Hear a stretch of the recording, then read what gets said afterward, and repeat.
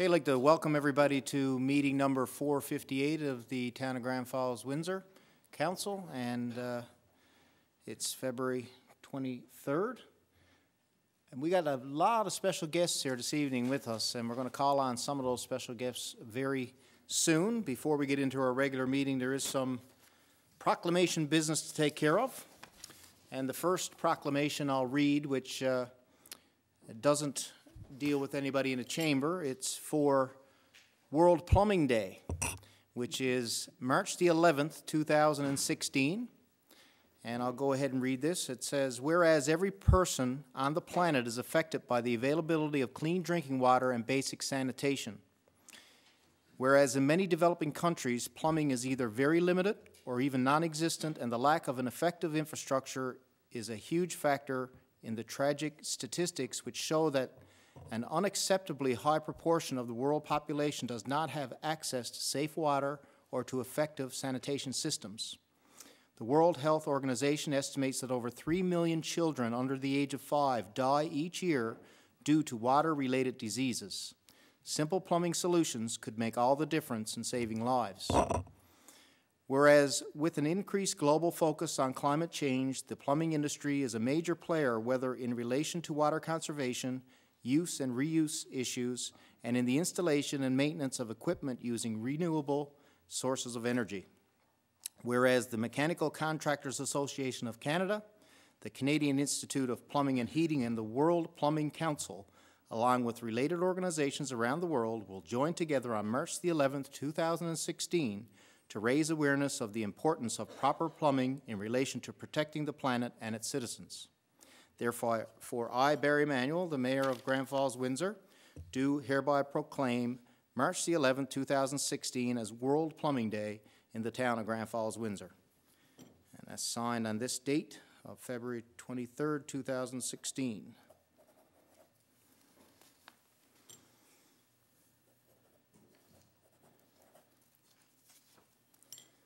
Okay, moving right along.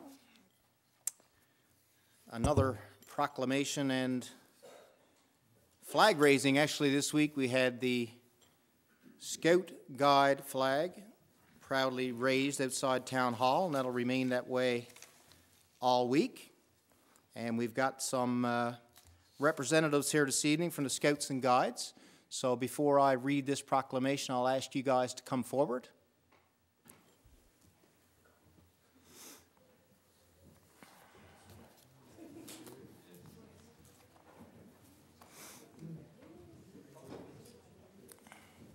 Come on up here behind me, guys.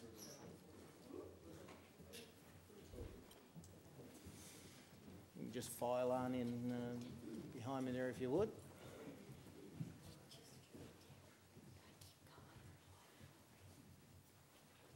We got room for everybody here? Good?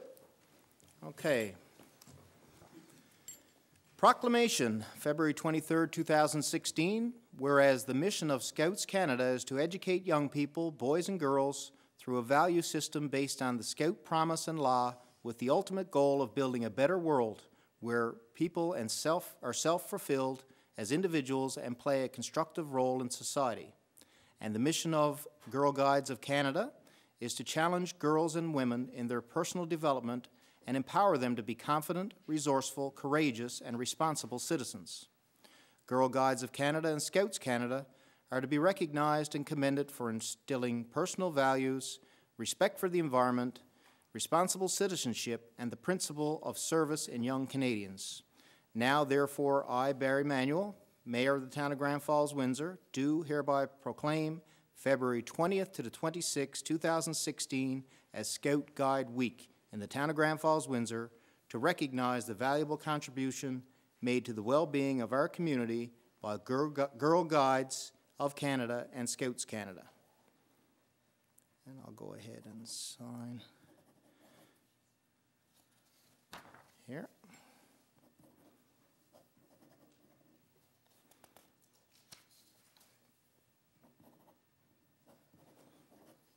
Now we also have a couple of representatives here from Scouts and Guides that I'll ask to sign 3 sheets. So I know Shan Lee is here For guides?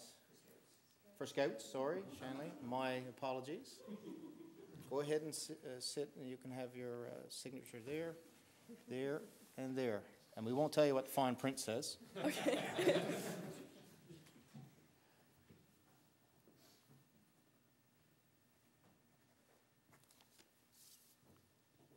And do we have a representative to sign?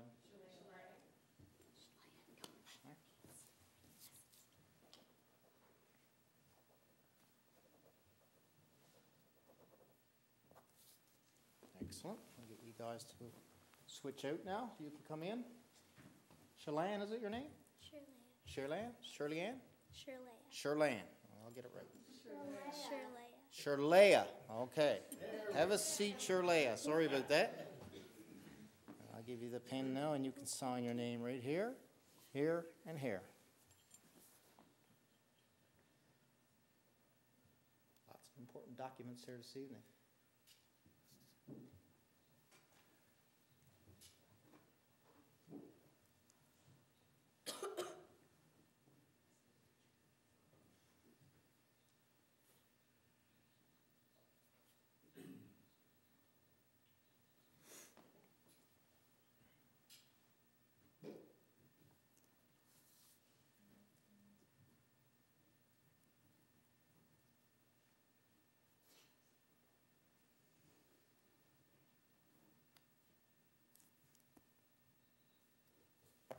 Excellent. Thank you very much. And I'm going to ask Shanley now to come forward. I think Shanley's going to have a few words to say on behalf of the Scouts and Guides. Shanley? We just wanted to say thank you for supporting our Europe trip we did this past summer, and also for your continuous support to our scouting group in the 4th Grand Falls Scouting Group. Thank you very much. I guess we'll pose for a little picture here. And I will say, on behalf of council, thank you very much. And I know we've talked about it in this chamber several occasions, what a great job our leaders and volunteers do in Grand Falls-Windsor for the Scout and Guide movement. And such great participation as well. You know, I know you're always busy. You're always up to something. Usually involves a lot of fun. And we'd encourage you to keep doing that, and you've been great ambassadors in the town of Grand Falls-Windsor, so thank you very much. Thank you. And again, thank you, guys. I don't know if you can have a look at that or not, but that's a picture from the trip last year, which we also talked a lot about, and I know Jason is still talking about it, I think, right?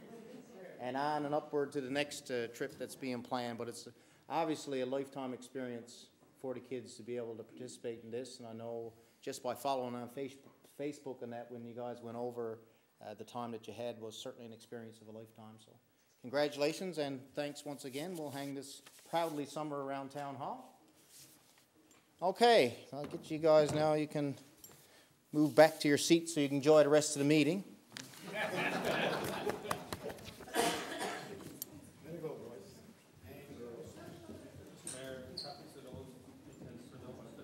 Yes, there are. They actually should get a copy each, and we'll keep one for ourselves, so I'll make sure that they get those.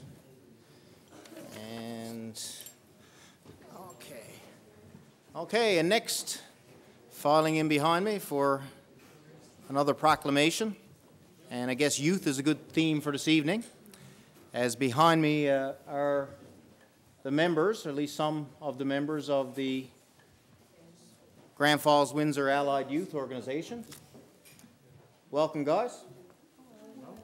So I know you guys also do great work in the community and have been doing so for a long time, so we're proud to read this proclamation. And it's Allied Youth, Newfoundland and Labrador. Proclamation, Allied Youth Week 2016. The slogan is, "Be the heart of your community." Whereas Allied Youth is an organization for people in grades 7 through 12, whereas Allied Youth posts are in many communities throughout Newfoundland and Labrador, whereas Allied Youth is celebrating their community and school involvement, whereas Allied Youth encourages members to make choices that reflect a healthy lifestyle, and whereas Allied Youth allows students to run their own posts and make decisions at the post level.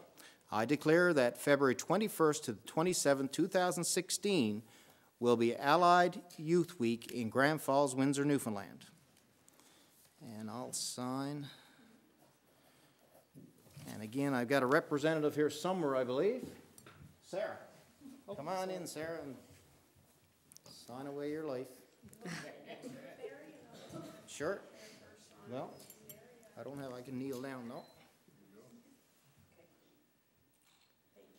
Thank you. Thank you, Sarah. And Sarah, did you want to have a short word to say? Just mention our food drive. Sure. This week is Allied Youth Week, and I'm the president of our post here in Grand Falls, Windsor. Our things we have to do this week is we have to have a fill-up drive. So what we're going to do is on Thursday, we are going to be at Sobeys from 4 to 8 collecting food items for our local food bank. And this Saturday from 11 to 6, we are going to be at Mary Brown's. And every dollar from every meal sold is going to go towards our post to help us do more things in the community. So that's what we're doing. Excellent.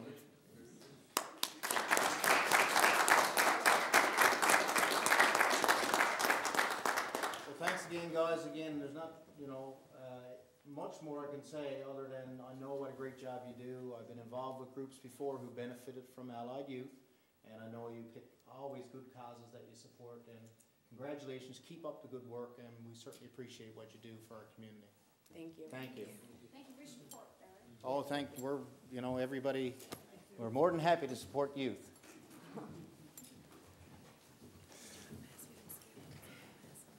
Yeah, I got, this one is just one more copy to show, so I'm going to photocopy this and get it to Kim. But that's theirs. Now save one of those for us, would you, Amy, please? There's only one copy, so we'll have to get copied. Okay.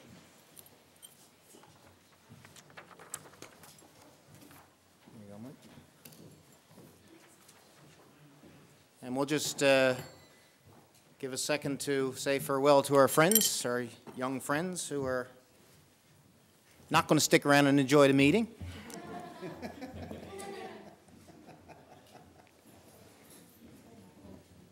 Kids. The gallery is shrinking.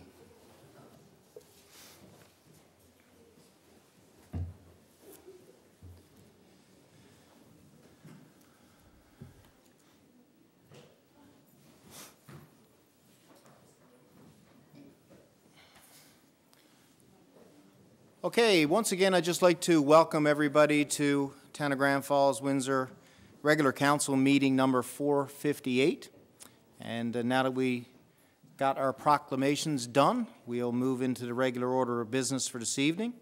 So first we'll look for an adoption to the minutes of meeting number 457. Looking for Councillor Finn and Councillor Moores. Any errors or omissions? Hearing none. All those in favor? Aye. Contrary minded?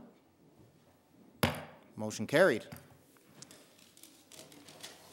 Any business arising out of the minutes?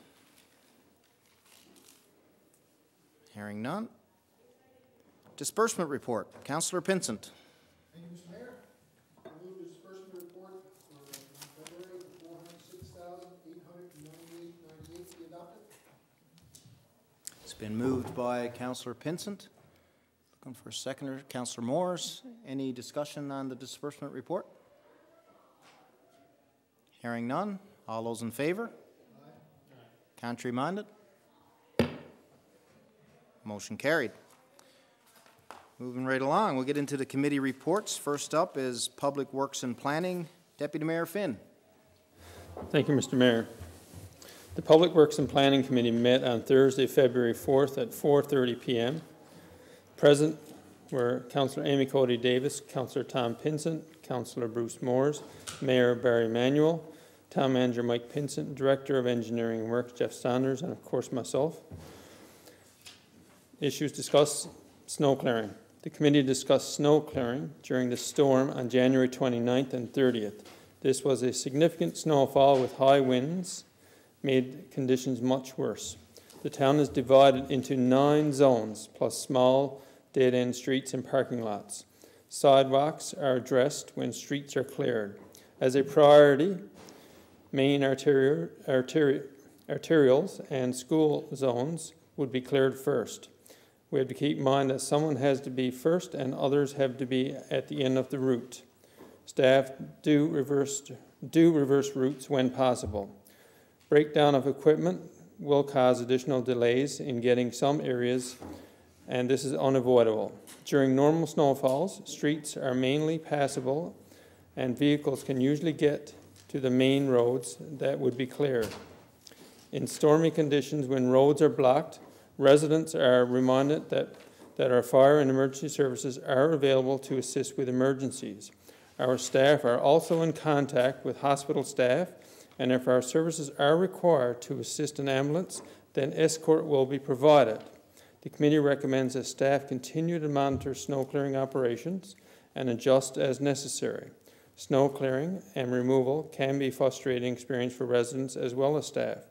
We ask residents to be patient and to contact our after-hours phone number at 489-0430, and these concerns will be passed along to the supervisor on call. Speed notification signs. The committee discussed the preliminary information that has been downloaded from the signs. The information includes number of vehicles, speed, dates, times, and information that can be used to develop tables, charts, and graphs that provide useful information at a glance. One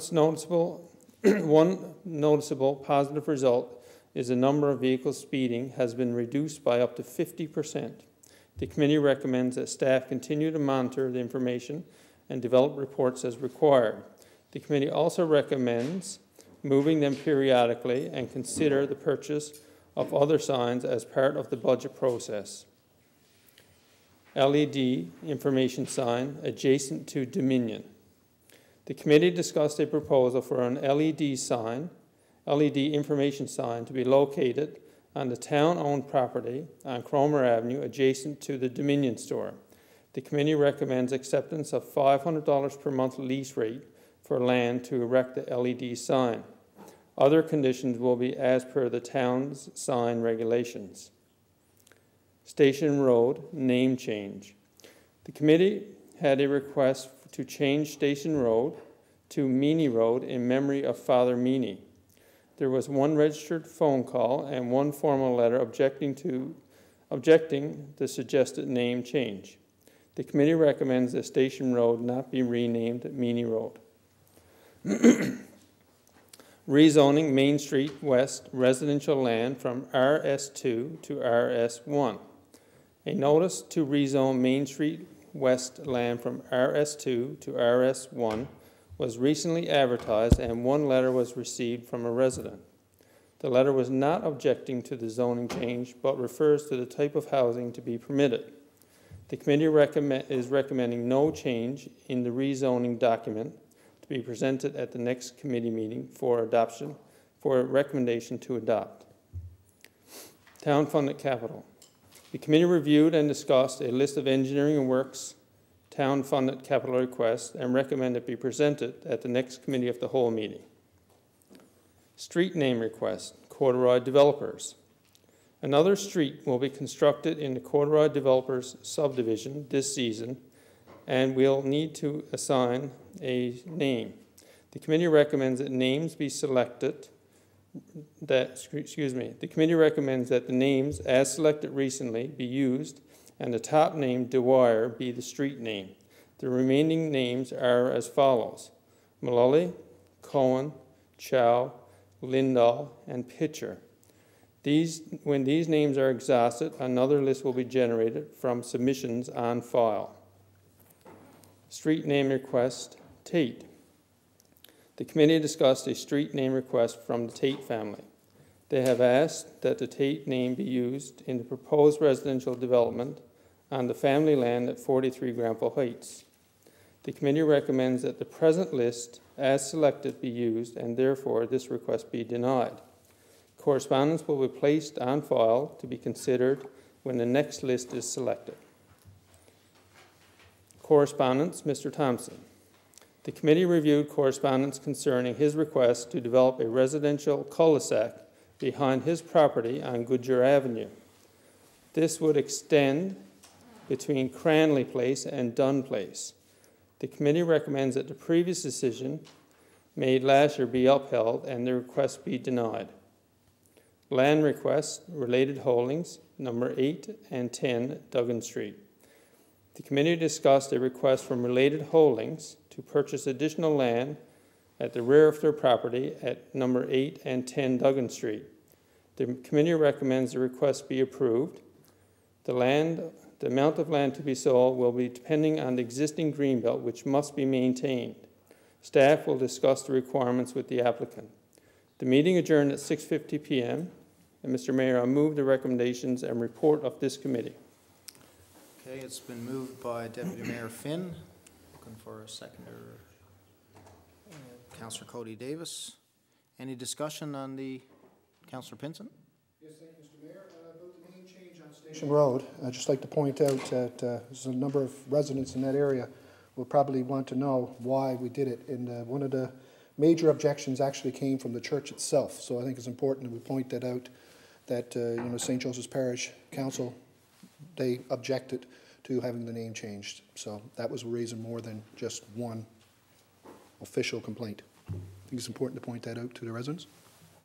I think they, just to add to that, Councillor Pinson, I think they suggest that maybe another street in town would be appropriate for naming after Meany. And on that point, when it comes to street names, just so that the residents are aware, we get a bunch of requests, and there's been many, many, many requests over the years of people, families, friends and that who put names forward to have streets named in town in memory or in honor, recognition of certain people, or in some cases more than one person from the same family.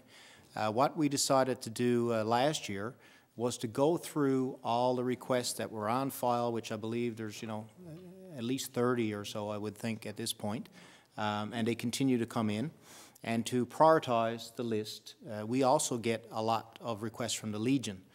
So we asked the Legion to prioritize their list for us, and we prioritized the town list, and then council basically debated a bit about where, based on the arguments that were made, and we came out with the list so that there would be no really thought process having to go into this at this point, that we have 6 names on the list, as was noted. I will note, I think the next name on the list is actually Malloy. I think Deputy Mayor Finn, I think, yeah, and I just want to clarify so people know. But now the Public Works Department, when a street name is to be named, they'll just pick the next one off the list. When we get close to or at the end of the list that's there, we'll look at the ones that are on file and once again prioritize the list and move forward again. And certainly all the names that I've seen that have been put forward, and I think everybody feels the same way, are worthy of recognition. We only get so many new streets in town, and we can only do it one at a time, so we'll continue that process going forward. Any other discussion? Deputy Mayor Finn. I will add also, Deputy Mayor, on the topic of street naming. Renaming a street, although it didn't become a major issue in this particular request, because we didn't, in fact, make an effort. We didn't actually have to make a decision to change the street name. But renaming a street name is very inconvenient for the people that are set up on the street. So, council would change a street name very reluctantly. There are, in this particular area, there's a business located, there's some residential property, and the inconvenience of changing your civic address after being established in an area for 20, 30, 40 years, maybe, and in parts of our town longer, something that, council would, I would very reluctantly, I shouldn't speak for council, I would be very reluctant to change a street name unless the reason is very compelling.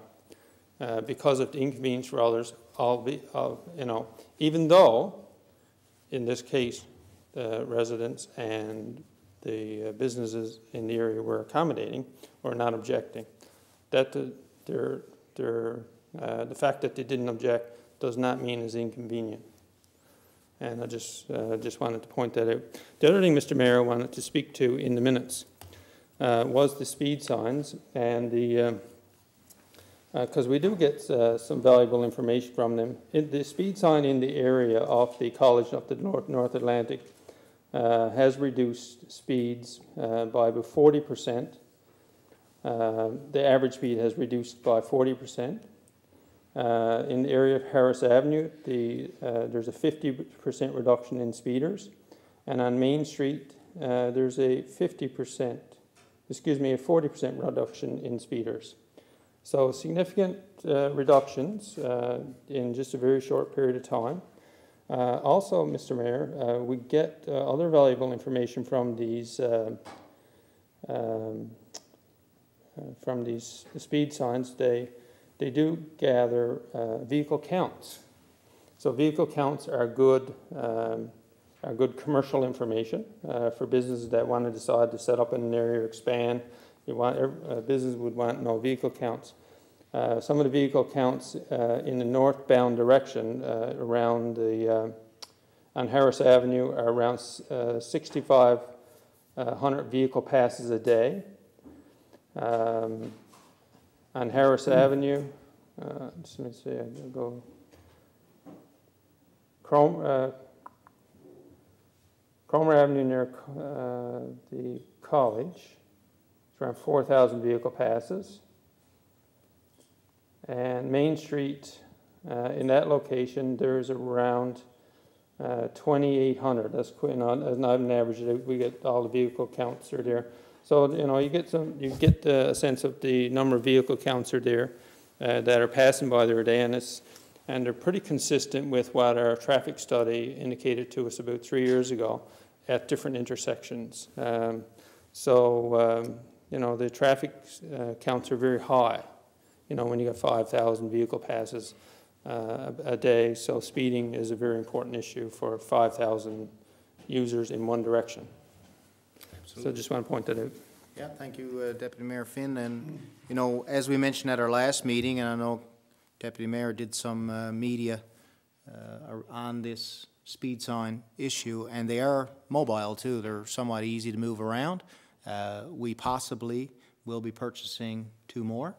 And we will be moving those around to different areas in town. And the data that the Deputy Mayor refers to, before the signs were actually turned on, they were still functioning by collecting that information. And if someone's wondering what we're comparing the data to, well, that's what it is. And the 2 weeks or so before the signs were turned on, it was still recording all the information in terms of number of vehicles, the average speed, the speed per vehicle, how many times a day. And we will continue to monitor that because, of course, there's all kinds of different factors that can influence the number of traffic. You could have a snowstorm. You could have,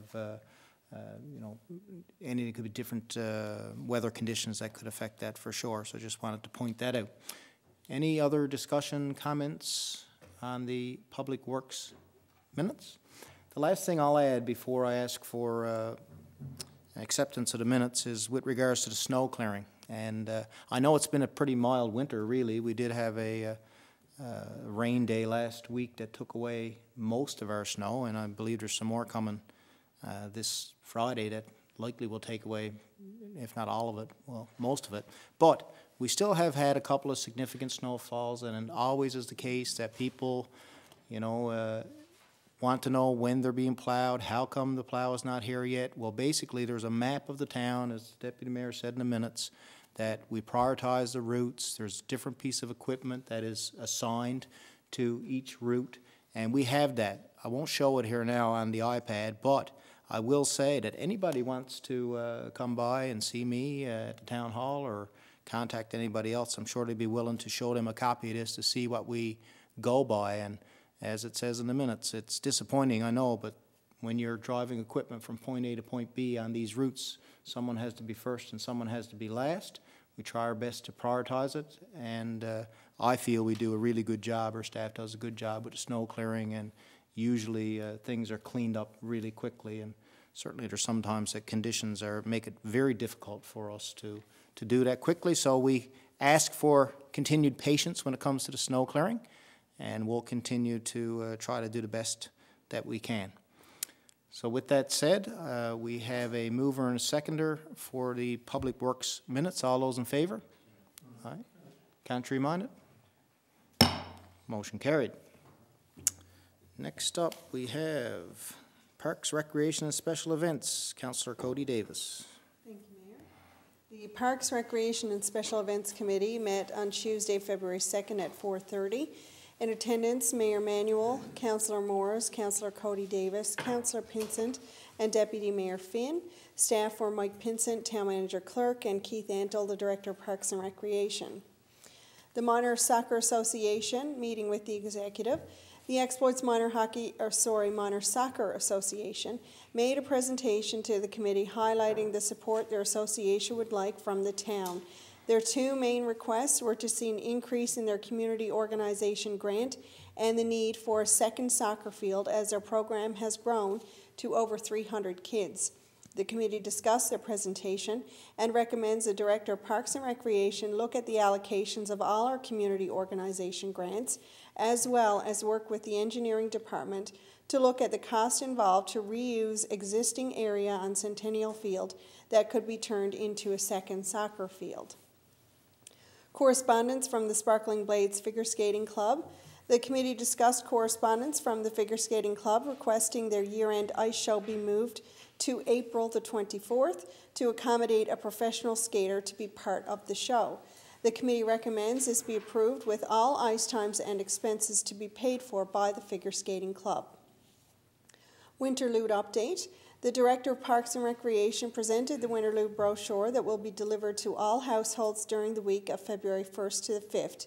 This year's carnival takes place February 12th to 15th with lots of activities for all ages.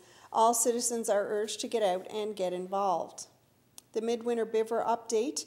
The Director of Parks and Recreation gave an update on the Midwinter Biver, which is scheduled for February 19th and 20th. Registration is going really well with very few spots still available. Residents are urged to register online at midwinterbiver.com as soon as possible, as tickets are expected to be sold out very soon. Sutherland Drive, Goodyear Avenue landscaping. The committee discussed the plans to finish both the Sutherland Drive splash pad and Goodyear Avenue baseball complex. The committee recommends the Director of Parks and Recreation work with the engineering department to finalize a plan for parking and landscaping at both of these facilities. Dog park correspondence. The committee discussed correspondence from dog park users noting that they would like to get access outside the park's fencing to retrieve dog toys. The town manager clerk informed the committee that this is land that the public are not permitted to access, and that anytime access is needed, users are asked to contact Parks and Recreation. Skidoo Quad Trail Connection.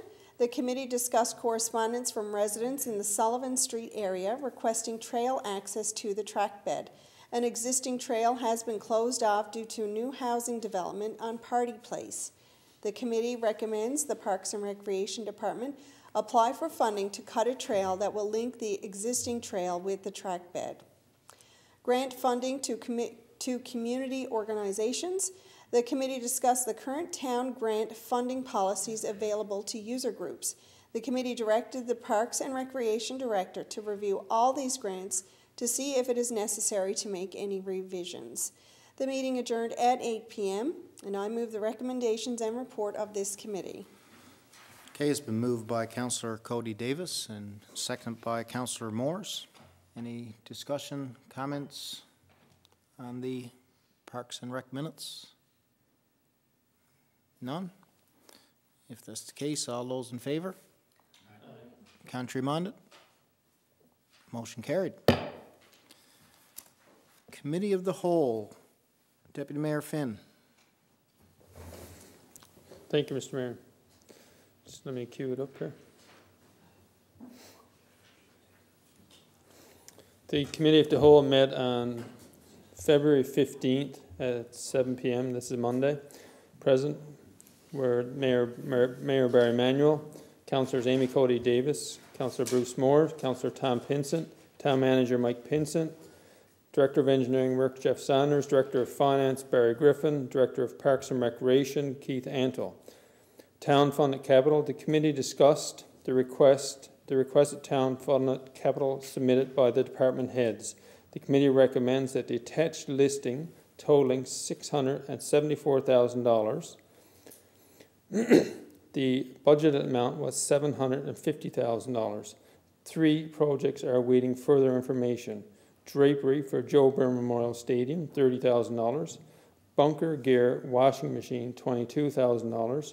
And 3 Parks and Recreation scheduling software, $15,000. Grand Falls-Windsor Day. The committee recommends that July 18, 2016 be declared as Grand Falls-Windsor Day and that the Salmon Festival weekend be held on July 14th to the 18th, 2016. Brand items tender. The committee reviewed the recent tenders for the 25th anniversary brand items. The committee recommends that the brand items be purchased. Exploits Regional Services Board Agreement. The committee reviewed the new agreement between 4 municipalities serviced by the water treatment plant at Northern Arm Pond. The old agreement included the waste disposal operation and needed to be revised. The new agreement refers to the Exploits Regional Water Supply Committee. The committee recommends that the revised agreement be approved for signatures. Long-term care. The committee reviewed the long-term care needs assessment report as prepared for Central Health by Ernst & Young. The committee has serious concerns with the report in the way the geography and demographics were presented. The committee recommends that Council meet with the CEO of Central Health and Minister Al Hawkins to discuss the request. The meeting adjourned at 9:30 p.m. Mr. Mayor, I move the recommendations and report of this committee. Okay, it's been moved by Deputy Mayor Finn and seconded by Councillor Moores. Any discussion on the minutes? I got a couple things there I'll mention. The long-term care report. We did have an opportunity last Friday to meet with Minister Hawkins to discuss that, as well as MHA Dean was in attendance. And amongst other issues, that was one of the ones that we had some discussion on, and we will continue to do so. Obviously, 64 beds in Grand Falls-Windsor for long-term care is well short of what we require.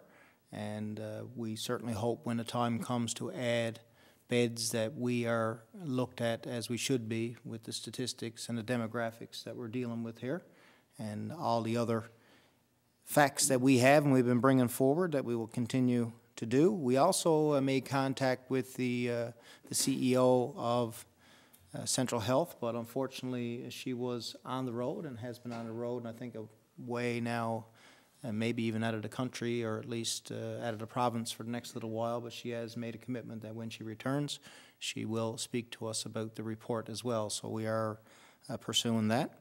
The Salmon Festival. Just wanted to mention that because, you know, there's still some questions around when and if there's going to be a concert this year. If so, you know, how big is it going to be? Well, I can tell you that there is going to be a show this year. It will be significantly downscaled from previous years, which we've already discussed and I think have spoken to the media about. The concert day will be July 16th, that's Saturday, and we're looking forward to within the next, well, I think I'm confident in saying within the next month we'll have the show put together and information available on what that will be, ticket prices and that kind of stuff. So we look forward to keeping the Salmon Festival alive and getting back to its roots. And we know we've had a successful festival for over 30 years. And we know, unfortunately, the last couple of years things did not work out for us. But we're going to forge ahead and make sure that we put all our efforts into making this year's festival the best it can be. And we'd certainly encourage the community to get out and support. And more information on that, as I said, is forthcoming. Any other comments? Deputy Mayor Finn? Yes, Mr. Mayor. With respect to the long-term care beds, as you said, we did meet with the Minister Al Hawkins and MHA Jerry Dean to discuss long-term care. And, you know, the report is detailed, and honestly, I'm still going through it, and I'm sure other councillors are. It's fresh in our hands, and we were fortunate to get a quick meeting with the minister. And, but, you know, some of the basic problem, one of the basic problems seems to be rooted in the demographic division of how long-term care beds were awarded to, well, I'll say awarded, but as awarded based on need. So the population for an area surrounding the town of Gander versus the population surrounding the town of Grand Falls-Windsor. And they would allocate long-term care beds based on that population, you know, which makes sense. Except for the entire population from Norris Arm east was allocated to the town of Gander, which obviously, right to Claremont, which obviously skewed the Ernest Young report in terms of the number of beds they would have to recommend. So however that base of the starting point of that report getting created however those decisions, early decisions in that report got established, which I suggest are wrong, because there's nothing that says that every resident in Lewisport would choose to live or would choose a long-term care facility in Gander versus Grand Falls-Windsor. I mean, it's right in the middle.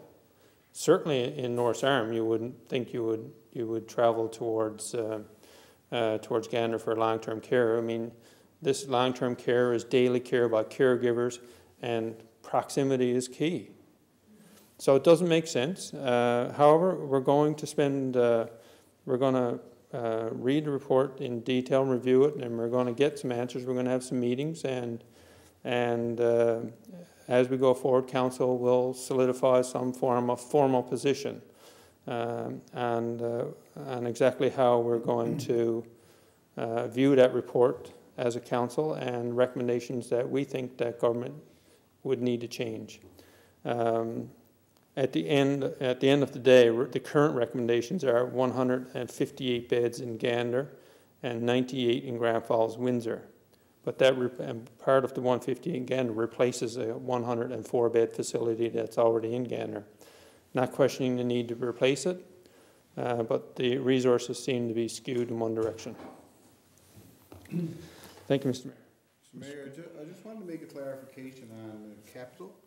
I mean, we're in the final year of a 3-year capital plan, and the amount of capital that we budgeted has not changed, the total amount. And it seems like every meeting we discuss some capital, like capital changes. Normally if a tender comes in under or comes in over, we have to reallocate our funds within our 3-year capital plan, and the total has not changed. And what this capital, what we call town-funded capital, is an annual capital plan that we have to replace equipment and do things that are normally not covered under any government-funded plan. And that would include vehicles, and probably the largest item there is a new tandem truck flyer for snow clearing at $274,000. So that's pretty well half of what we had. So I just want to make that clarification that this is not a government funded. It's routine capital that we have to refurbish our fleets and do some work that is not normally included in any government funded capital. Thank you for that clarification. And with that, any other discussion, comments? Okay, hearing none. We have a mover and seconder, so all those in favor? Right. Contrary minded? Motion carried. Next up, Finance and Administration, Councillor Pinsent. Finance Administration Committee met on Wednesday, February 3rd at 5 p.m. In attendance, Mayor Barry Manuel, Councillors Darren Finn, Bruce Moores, and Amy Cody Davis, along with myself as chair. Staff, Barry Griffin, Director of Finance and HR, and Town Manager Mike Pinson. Labor report. The committee reviewed the labor cost as of week 4. Total labor was $212,435.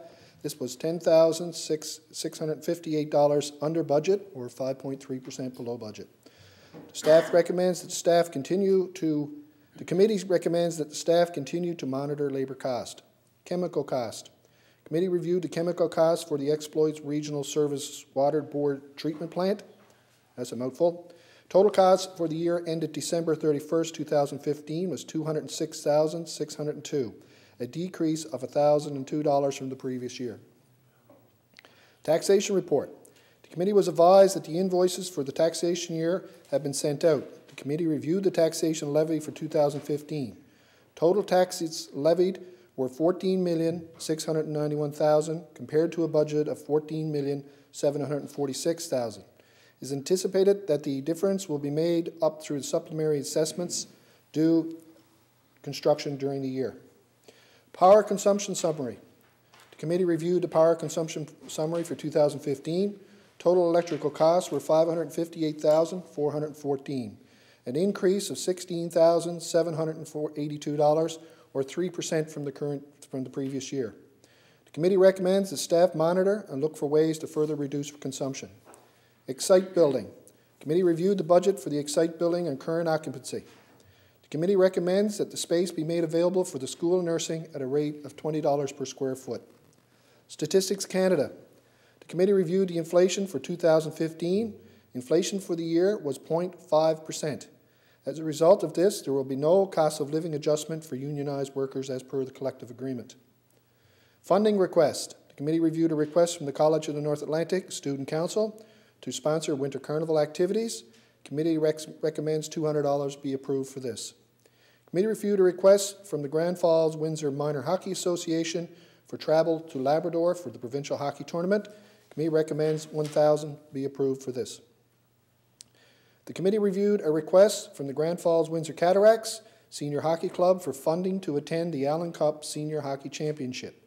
The committee recommends that the budget for the trip be attained for future discussion.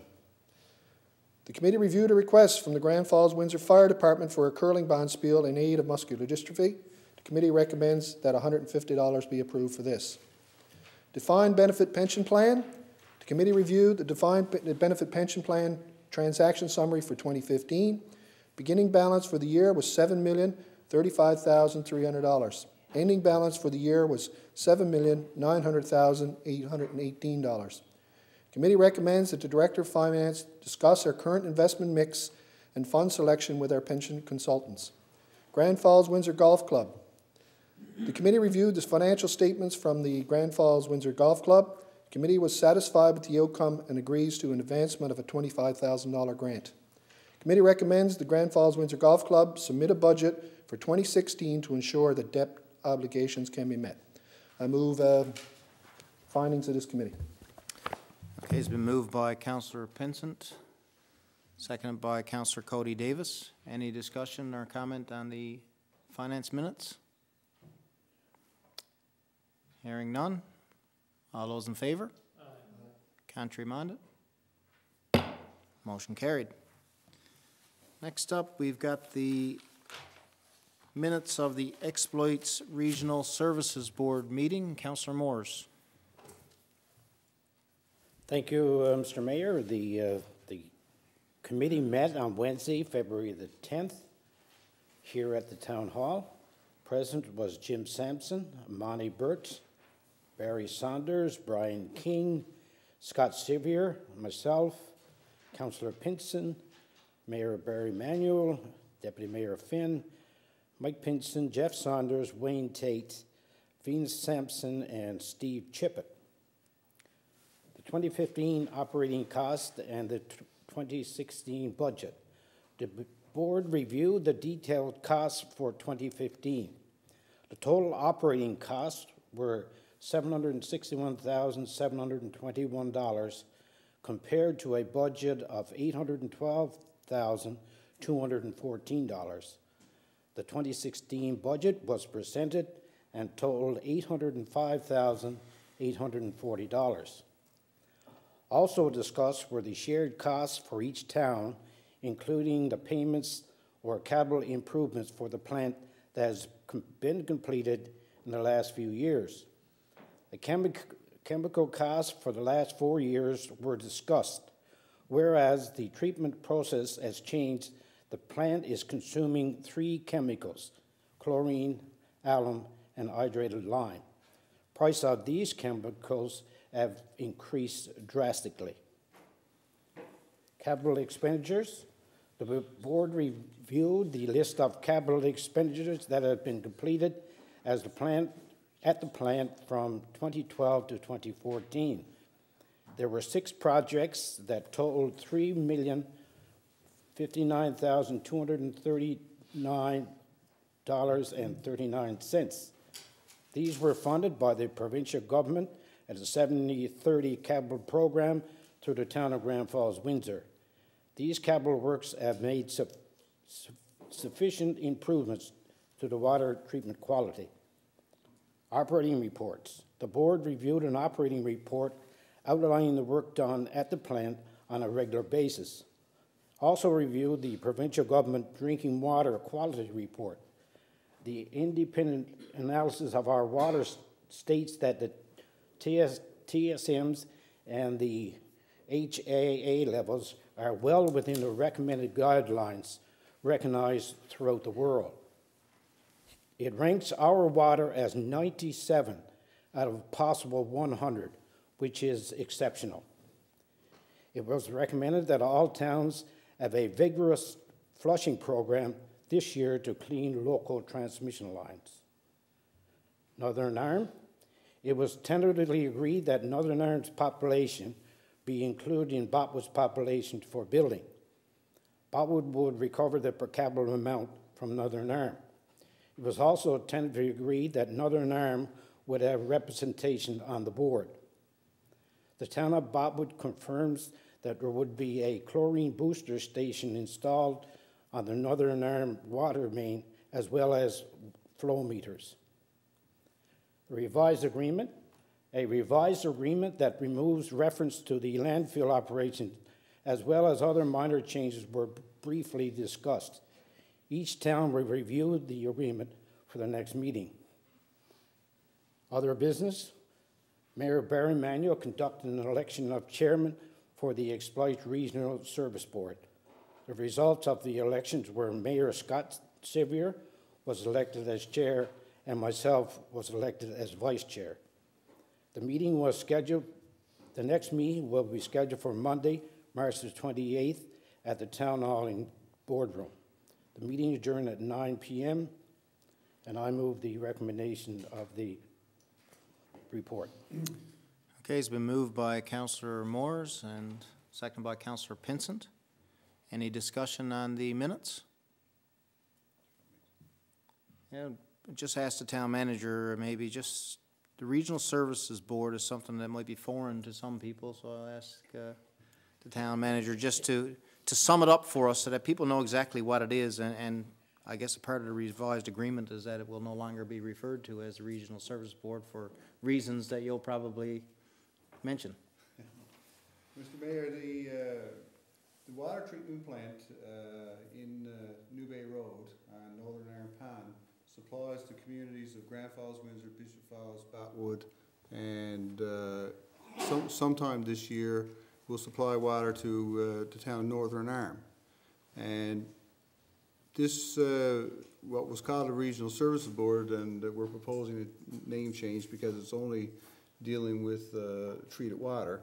The Regional Water Supply Committee. This committee meets on or will meet on a semi-annual basis to discuss the water treatment quality, any operational concerns, any capital expenditures that will be required in the future, and these sorts of things. So this was the first meeting that we've had in a while. And but we will return to regular meetings now. I think that's about it. Okay, thank you. Yeah, it's I just going back to look at a tweet I sent out, I think just after that meeting, a fact that came out of our meeting with the Services Board regarding drinking water, and I said our water to the town of Grand Falls-Windsor, Botwood, Bishops Falls, Peterview, and soon to be Northern Arm, has a 97% DWQI score, considered excellent rank. That's right. So it's, our water, I think, is pretty near pristine. I know sometimes you have trouble, and we all do, with discoloration and that's, it's due to typically the pipes and the flushing that goes on, and basically our pipes are what's dirty, not your water sometimes. And even when your water is discolored, although it's not pretty to look at, it's still clean, you know, and safe. So it's a Mr. point. Mayor, what these, when you say you get a score of 97 out of 100, and we've had 100 out of 100, that's the water that leaves the plant. That's the treated water, and then this is done by an independent labs. The provincial government actually does the testing, and we get a report quarterly. And Councillor Moore's referred to the HAAs and the THMs, and these are two chemicals that are created when the chlorine, which is mandatory you put in the water to disinfect it, reacts with any organic matter. And our water treatment plant takes out nearly all of the organic matter, so and our readings there are lower than what is actually World Health Organization sets the parameters for those two compounds. And there are not many water supplies in Newfoundland that actually meet that the guidelines, which is 100 parts per billion and 80 parts per billion for the other. So we are providing, you know, pristine water to the communities. But once the water gets into the community's transmission lines and water pipes and water mains, that's where, you know, over the years there's been an accumulation of silt, or, you know, and when somebody, if there's a water line break and the pipes get hammered, or get the water flow goes in an opposite direction, it dislodges some of this buildup on the pipes, and winds up in my wife's washing machine. And she's not very happy. No. Okay, thanks for that. Any other comments on the Regional Service Board minutes? I think, Mr. Mayor? It's also probably important to add that the expense of $805,000 for operating the water treatment plant is shared on a per capita basis based on the last Statistics Canada census reports. So that's how the expense is shared. So as we operate water treatment and water distribution, as far as the respective town boundaries go, is done for $805,000. Obviously, there are additional capital expenses which are shared also on a per capita basis. And the town of Grand Falls is the lead community and administers and manages the water treatment plant. So I just wanted to add those important facts as well.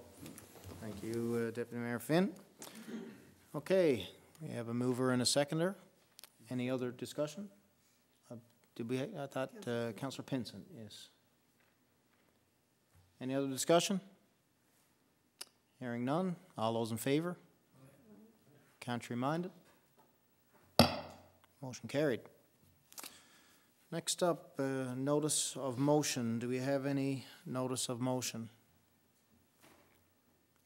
No notice of motion. So we'll move right into other business, and I believe last time I started with Councillor Cody Davis, so this time I'll start with Deputy Mayor Finn. Thank you, Mr. Mayor. Just a couple of things I wanted to mention tonight. The first thing is I want to congratulate Councillor Moores and Cecilia Hickey and our partner in Central Health, Rosemary Goodyear, and all of the participants of the Wellness Hub and the recent announcement of the Wellness Hub as part of the work of the Age Friendly Committee is a very important work that's going on there, and I won't get into the details. I'm sure others plan to talk about that initiative. But I do want to congratulate Councillor Moores and all the council for their participation, and all the partners. And the videos, I had a look at most of them. and they're all excellent information that is very innovative way to get the message out about the resources that are around us for seniors and caregivers who are all going to require this information at some point in our lives while we take care of our seniors and as we become seniors ourselves. Hopefully, way down the road for me, you know, way down the road. Close for me. I was certainly, Councillor Moores, I will not speak for you. The other thing, Mr. Mayor, I wanted to mention tonight was, ironically, in the past 3 weeks, I've had different citizens approach me about street lighting in 2 areas. One area is the turn on where Duggan Street intersects with the new access road onto Trans-Canada Highway, and where you can come off the Trans-Canada Highway by the RCMP station. So where that intersects with Duggan Street. And so it was mentioned to me by a citizen that it was a very dark area, and they couldn't really tell where to make the turn to. If you're coming from, let me see if the SPCA, I'll say if you're coming from the SPCA's direction towards that new intersection change towards Trans-Canada, or continuing on up towards the Transportation Works Depot and the Ultramar. If you're heading in that direction, a resident mentioned to me that it's very dark. I did go and check it out, and I agree it was indeed dark. The other area that was reported to me as being very dark by a totally different citizen, I guess it's kind of ironic that it was about Trans-Canada Highway exits, was the other one was off Scott Avenue. When you're going from Scott Avenue, if you're traveling from our downtown area towards Bishop Falls, and then you have to take, and you want to get onto the Trans-Canada Highway ramp and head on towards Bishop Falls as you get up just past the Exploit Ski Club. Also a dark area. I did have a discussion with our Director of Engineering Works. Street lighting is, as Council would know, is already in the works for the intersection on Duggan. That was part of our traffic change there. So that issue will take care of itself as part of our Council's earlier decision anyway. But in our next Public Works Committee, we'll talk about the intersection off Scott Avenue towards Trans-Canada Highway, and maybe we'll have some idea of some cost, but then Council can make a decision on the need to put streetlights there in that area or not. So that's the only 2 things I had tonight, Mr. Mayor, that I wanted to raise. Okay. Thank you. Thank you, Deputy Mayor Finn. Councillor Pinsent. I haven't got very much tonight, 3 pages or something. What are you looking down? I know the joke. Just like a couple of congratulations I'd like to send out. Last couple of weeks, the Parks and Rec Department have been extremely busy. They made us all extremely proud. First of all, with the winterlude, lots of snow. Got that one mixed up. Should have had it reversed, but anyway. Winterlude was highly successful. And also this past weekend, the Biver. We had the Biver without snow, but the event was still really, really successful. Very successful, not only just in participation, but financial-wise as well. And on Sunday, when I was going back up to pick up a few things, I seen this strange thing moving up the highway, and I thought it was a moose, but it wasn't. It was our director of Parks and Rec, jogging up to the golf course. So I commended him on that because I started getting tired just going to the van. So, but anyway, pass on congrats to your team at Parks and Rec. A lot of people had a lot of work went into that, and it was heartbreaking to see the heavy rain come and take the snow away. But besides that, the food was excellent, entertainment was excellent. I think everybody really, really enjoyed both events, but especially the Biver. And I haven't eaten since the Biver. There's still stuff from the Biver, so well done. A couple other well dones to College North Atlantic team that just got back from Qatar, in the state of Qatar in the Middle East, where they competed in international competition, and they finished second in the business case competition. So well done to them. And there's another team heading tomorrow. I don't remember. Went to university and that, and business and the things like. You remember any of that when we went to university and college? I don't remember any trips to Cat or Halifax. We might have gone to a grocery store at once. I was delighted to get the trip to the campus. Yeah, we're kicked off campus, I would say. But anyway, another team is heading tomorrow to compete in Atlantic Championships in Halifax. So good luck to them. Also, college is doing a lot this week. This is their winter carnival, which myself and the mayor is booked to go tomorrow and serve breakfast to all the hungry students, and any other councils or staff would like to come up with us 8 o'clock tomorrow morning and shuffle eggs. You're more than welcome. Of course, what was in the news media this week was the RCMP pilot project for 24/7 coverage, and I'd like to a couple of commends to. Well, we've been talking about it spearheaded by our mayor and our deputy mayor, who've been the forefront of this, and of course staff who've been trying to get more of a police presence in our community and of his council. And I have to say thanks to the RCMP and to the Minister of Justice and our 2 MHAs, Mr. Hawkins and Mr. Dean, for all they did. And finally, this project is going to launch, and we hope to see a lot of improvement. And so I'm sure it's going to be a building exercise, but we commend them for that. Snow removal was discussed earlier, and of course it's been, there has to be a priority list, and some people are upset and saying, well, my job, I have to move at a minute's notice. If you're in a place 20 minutes from your work and you have to move at a minute's notice, your employer probably should have you stay on site or on premises. There's a priority list that's happened, and I think our staff do, and our snow removers do an incredible job. This is a big town and growing. We haven't grown the equipment to the size because, it's just so expensive to do, but they do an incredible job. People have to be patient, especially when the snowstorm that we had that continued on until late morning. So it takes a while, so be patient. I think most people are, but some people could get frustrated, and I can understand frustration, but there is a priority process to this, and I would ask the people to be patient. And once again, pass on to our slow mover crews. I think they did an exemplary job again, as they always do. I have to say this is going to be the last night that there's going to be just 5 councillors, the mayor, deputy mayor, and 3 councillors, as there's an election coming. 7 people have put their names forward. I wish them all luck, but to say to the residents, get out and vote, because it's an important thing. It's your chance and it's your time to give a vote. And these people are out and they're working day and night, some of them, to try to get the message out in not the best of weather conditions. So I look forward to working with the 2 new councillors that are coming on. We're part of a team. We all are of a team. We don't always agree. As anybody around the table will always say, we don't agree, but we take issue by issue and we speak our minds and we respect everybody else's opinion. And I look forward to working with the next 2 councillors that are coming in. Just a quick thing on the Salmon Festival. Somebody asked me about Salmon Festival today, and the mayor mentioned it. And of course, Salmon Festival yes, we're going to scale it down. It's not going to be the mega show. It's not going to be the $1 million show. For obvious reasons, we're going to take it down. However, is it going to be downscaled as for being a fun event and a great event? I don't think so. I think probably this is an opportunity to make it. And it's a community event. We don't need to be a provincial event. We're going to be a community event. And we're going to try to have some fun on this, the 25th year of the amalgamation of Grand Falls-Windsor. And so people stay tuned. There's going to be things coming. And there's going to be other events in addition to the Salmon Festival. And that's all I have today. Thank you, Councillor Pinsent. Councillor Moores.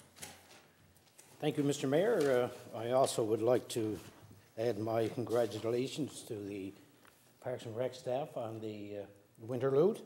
Again, it was a great year, and most of the events were maximized when it comes to numbers.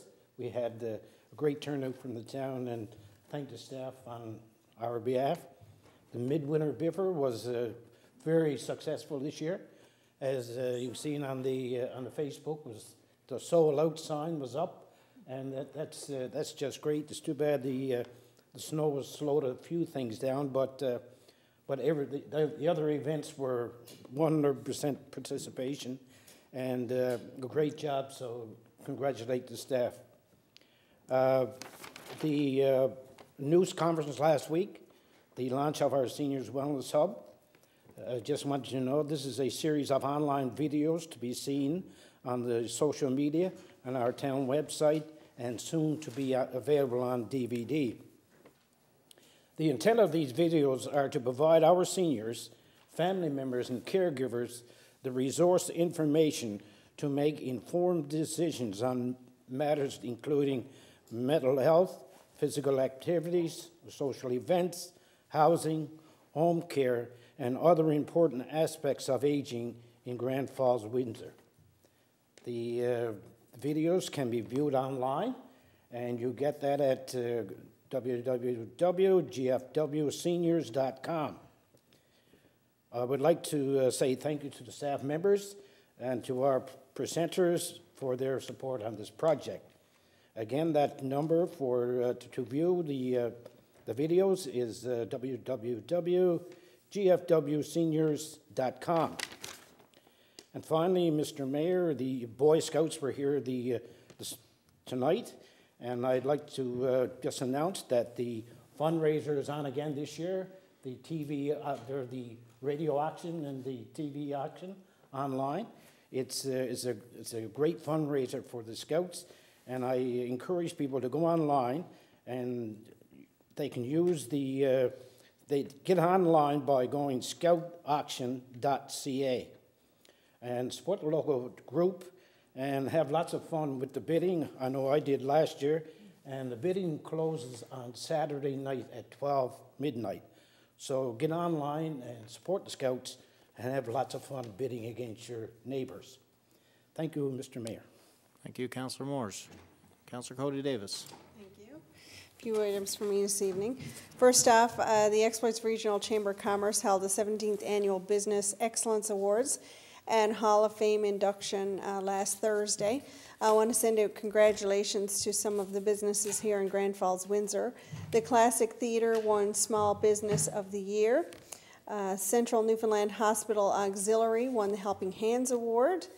Dennis Cooper won the Customer Service Award. City Tire and Auto Center won the Business Growth Award. Businesswoman of the Year was Joan Horwood. Business of the Year award went to Grant's Footwear.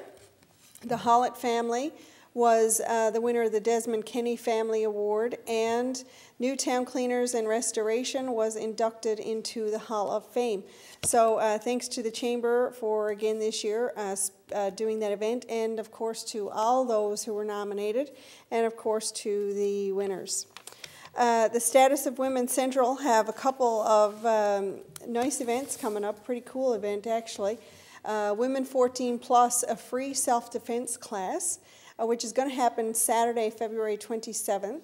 And the instructor is Michelle Critch, so I have no doubt that you will be able to kick some patootie once you leave that class, no problem. She certainly knows her stuff. And this event, I believe, may be maxed out and has been, there's been so much interest that I think they're doing another event in March. So if you don't get into this event, make sure that you do attend the next one, which I will be, so watch out. No more baloney. That's defense, not offense. That's right, it's defense. Yeah, defensive classes. So anyway, that's an important event, and I would encourage women to certainly participate in that.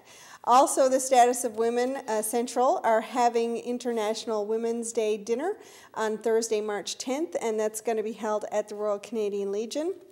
The guest speaker is Linda Ross, who is the President and CEO of the Newfoundland Labrador Provincial Advisory Council on the Status of Women, and that event sells out very quickly, so I would encourage you to purchase your tickets soon, and you can contact the Status of Women Central at 489-8919 to book your tickets, and tickets are $20 each, and that event sells out very quickly as well. Congratulations going out to the Community Studies class at the College of the North Atlantic, who over the weekend on February 20th had a night without a home where several of the students of the Community Studies class did sleep outdoors in vehicles parked in parking lots around town, and the event was very successful. They had food bins set up at different locations. They collected $200 in cash and had several of the food bins filled. So they're going to use the $200 to purchase more food items for the food bank, and they'll be presenting that to the Salvation Army sometime tomorrow. So thank you to everyone in the community who supported that very important event, and certainly you know, an important event to bring awareness to people who are unfortunate enough to have to live in poverty and a lot of times live as you know, in homelessness. So hats off to the community studies class for bringing awareness to that, and we look forward to that event certainly continuing into the future as well. Myself, Mayor Manuel, and Councillor Pinsent are going to be attending Central Regional meetings this weekend in Gander, municipalities Newfoundland and Labrador. Just some of the items that we'll be talking about will be community sustainability partnerships, property assessments, which I'm sure is going to be a very well attended and interesting, to say the least, session. 911 and also the future of fire departments is also on the agenda. So it's full Friday evening and all day Saturday. So we're looking forward to bringing back some important information from that session. We talked about the election, which is coming up, and I wanted to give a shout out to Rogers, who will be hosting, in the Chamber of Commerce, who are hosting a candidates forum, which will take place Thursday, February 25th, beginning at 7 o'clock at the Royal Canadian Legion. For those of you who cannot be in attendance in person for that event, it will air on Rogers at 10:30 that same night, as well as on the Rogers YouTube channel. So we would encourage residents to certainly watch the forum and come out and meet the candidates and chat with them before and after the forum, and make informed decisions when you go to the polls on March the 8th. And unfortunately, I won't be at the forum. I will be watching it on TV. I have been invited to attend the Miss Bishop's Falls pageant during the Winter Carnival in Bishop's Falls, so I'll be at that pageant on Thursday night, and have the difficult task of choosing, I'm sure, a wonderful young lady who will represent the town of Bishop's Falls for the next year. So I'm looking forward to that event, and thanks to the committee for the invitation. Just a couple other things. Again, Councillor Moores and Councillor Pinsent spoke about Winterlude already, but I did want to highlight a couple of events, and one of them was highlighted quite frequently on my Facebook page actually while I was participating, and that was the Canvas Art and Wine event. And I have to say that was such a fun event. It was sold out. They had two groups. One did... gosh, I can't even remember the right terms now. One, it wasn't the wine, it was my inexperience as an artist. But one was a pastel or a watercolor, they were doing drawings, and the other group actually painted a picture. I was in the group that painted a picture, and it hangs proudly over my fireplace.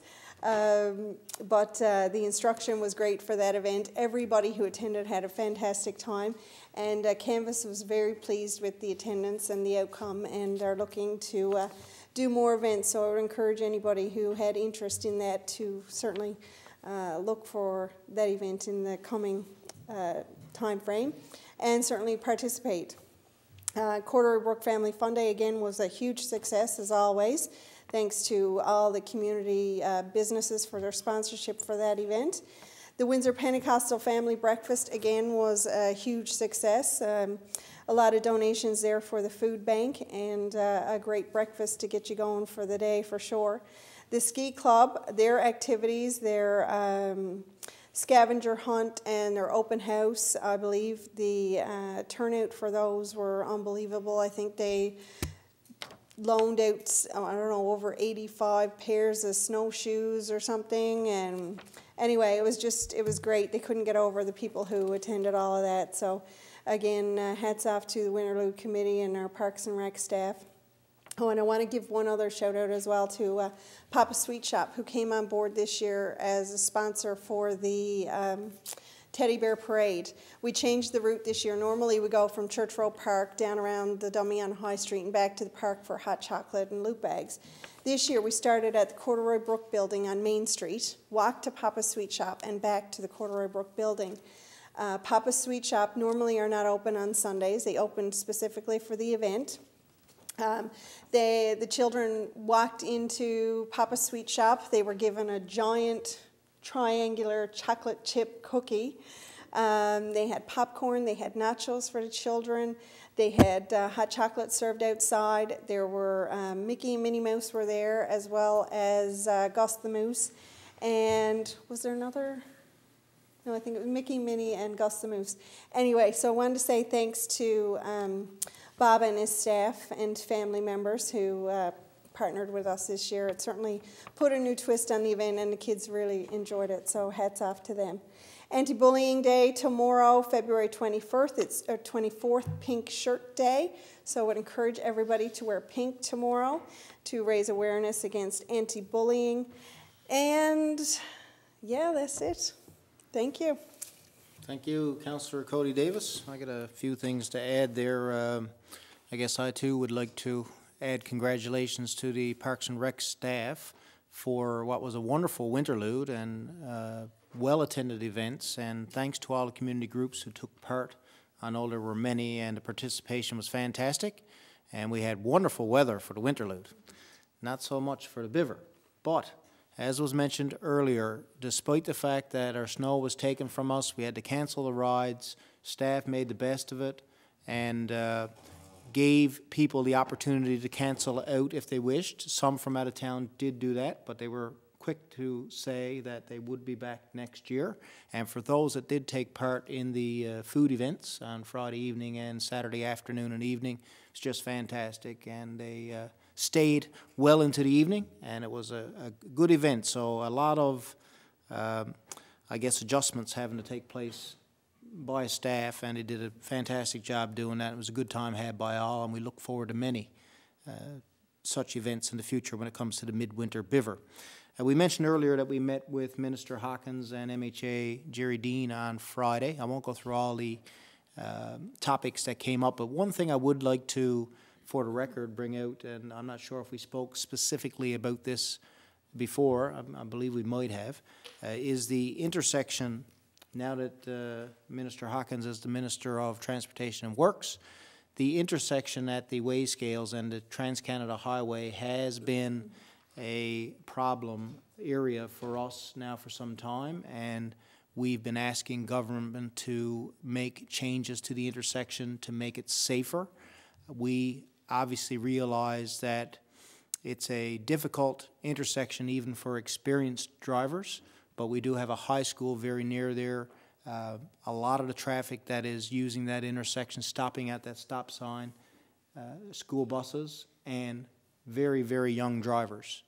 And for that reason alone, and not to mention the fact that it's just not well set up when you look to your left, stopped at a stop sign, and you see the double lane of traffic, including a passing lane coming at you, a semi-blind hill, and vehicles traveling well at over 100 kilometers an hour. It's just not a safe entrance onto the highway. So we did get a positive response in terms of they will look at that, and we hope that that will happen. And certainly I encourage residents who frequent that intersection or recognize it as an issue to have their voices heard as well. So we'll continue to work on that, but I just wanted to make mention of it.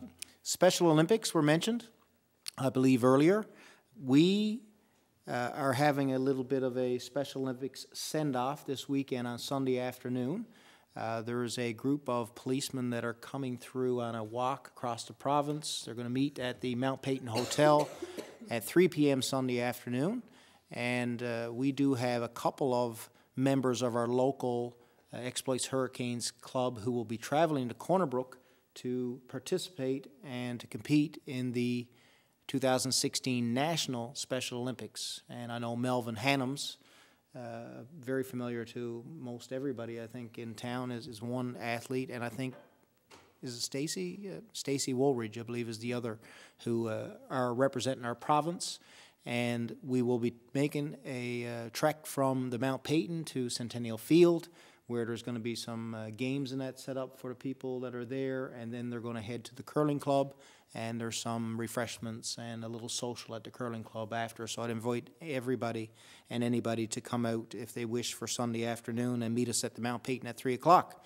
And also, Rogers Television will have live coverage of the opening ceremonies of the Corner Brook National Special Olympics next Tuesday evening, March the 1st at 7 p.m. And again, a lot of the events that are being held in Corner Brook will be on Rogers' YouTube station. So if anybody wanted to go on and take in some of the Special Olympics, which, you know, I've raved about here before, I know, and we'd like to cheer on our own athletes and all the athletes as they enjoy that great experience, and you can do so on Rogers' YouTube. The well-documented, I guess, challenges medically with a local teacher. I'd like to mention Wendy King, who is a teacher at Millcrest Academy and has been facing a big challenge with needing a double lung transplant, and she'll be traveling to Toronto in the end of March to have that procedure done, I understand. And it's a good... Actually, she has to travel there to be close. If the lung transplant becomes available, she has to be within the vicinity to get the operation as quickly as possible. So she has to be in the area waiting. Right. So there's no guarantee of time frame as to when it will happen, but they have to be there in case something does come available. Gotcha, and thanks for that clarification. And that is a good reason why there's so many community groups and individuals who seem to have stepped up to help financially, and there's fundraisers going on. I know the Moral Fundamentals Family Fitness have a trek to Toronto, they're calling it, where people, I believe, are biking certain kilometers and collecting pledges, and there's a Millcrest Academy have had a talent show tonight that is raising funds, and there's a bunch of things going on for Wendy, and obviously a tough time for her and her family. It's a good example of how our community is quick to step up when it comes to this sort of situation. I know Wendy, and I know she has a very, very positive outlook on things and a positive attitude, and I'm sure that will help her as she continues to face this, which is likely the biggest challenge of her life. So I'd encourage everybody to get out and support that cause, and hopefully before long, Wendy will be back and good as new and back to 100% good health. Of course, most people would know, I got to mention the Cataracts. The Cataracts won the semifinal series against the Gander Flyers this past weekend, and now they'll face the Corner Brook Royals in the finals, which will start at the Joe Byrne Stadium this weekend, Saturday night and Sunday afternoon. So I encourage everybody to get out and cheer on the team as they are trying to go for a three-peat of hurdlers, which I can't remember in recent history the last time that's happened, but it would be a big accomplishment, so get out and cheer on the Cataracts. Just a couple more things. But one thing I wanted to mention is a friend of mine and a friend of a lot of people in the community passed away, unfortunately, about a week ago now, in Bev Butler. And I just wanted to pass my condolences along on behalf of the town to the family.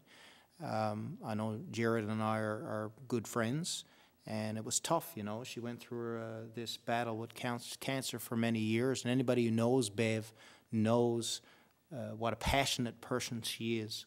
She did a lot of great work for the Grand Falls-Windsor Heritage Society.